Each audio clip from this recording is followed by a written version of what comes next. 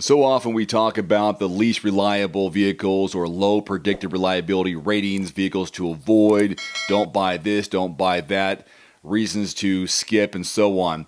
Well, let's give you some positive. Those are important topics. We have to discuss those as well because we want to watch out for you. But there are some good vehicles out there. These are the longest lasting, most reliable vehicles on the road based on a study from iSeeCars.com. I'll put a link to the study below this. Here they are. I'll give you the mileage in a moment and then some background on how they came to these numbers. But here they are in order. Number 1, Toyota Sequoia, Land Cruiser, Suburban, Tundra, Yukon XL, Prius, Tahoe, Ridgeline, Avalon, and Highlander Hybrid. I'll give you the mileage here in a second. To determine this top 10 list, iSeeCars analyzed more than 2 million cars produced and sold for at least a decade for the past 20 model years. From there, they ranked each model by its highest mileage achieving cars. And one major takeaway, your best bet is probably buying a Toyota, regardless of what some mechanics on YouTube will tell you. Let's look at that list one more time, going from 10 to number 1 on the longest lasting based on mileage here or potential lifespan of those vehicles. The Highlander Hybrid has a potential lifespan of nearly 245,000 miles. That's great to hear. The Avalon, 245,000. 248,000 for a Ridgeline, 250 for a Tahoe. Same goes for a Prius. A little bit better with the Yukon XL at 252,000 miles, 256 for a Tundra, 265 for a Suburban. Then we're in the 280 range for a Land Cruiser, and the best, nearly 300,000 miles of potential lifespan with your Sequoia. Quote here, what we see is a list of highly durable vehicles capable of more than 250,000 miles of use if properly maintained.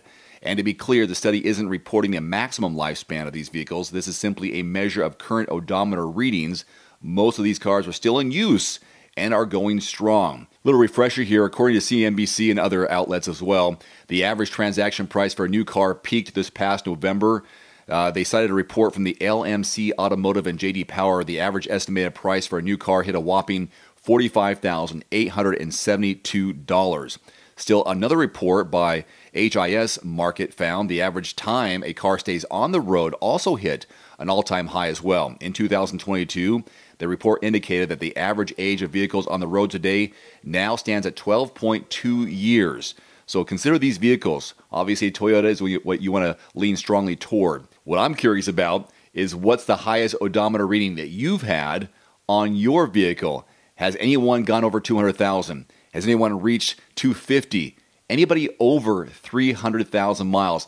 Leave the make and model and year of that vehicle in the comment section below. This ought to be a good one.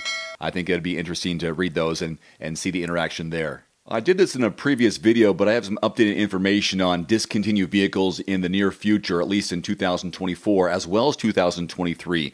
There were more than 24 vehicles discontinued for 2022. I won't go into the list, but here's another dozen that won't make it into 2023. The Acura ILX, bye-bye.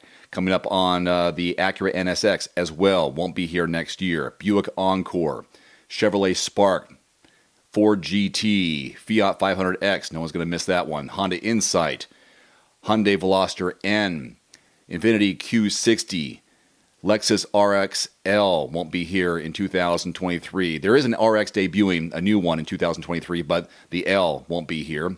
Mercedes AMG CLS 53, the A-Class for Mercedes-Benz, no longer.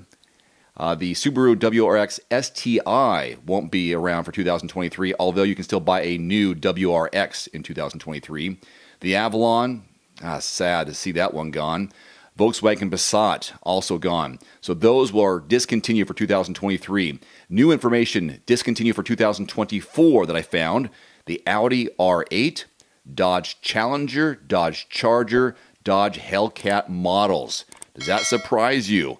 Leave your thoughts below. Love to see that conversation there as well. One final note, if you are in the market for a new vehicle soon, great. Connect with your local dealership and price and test drive at least 3 different vehicles.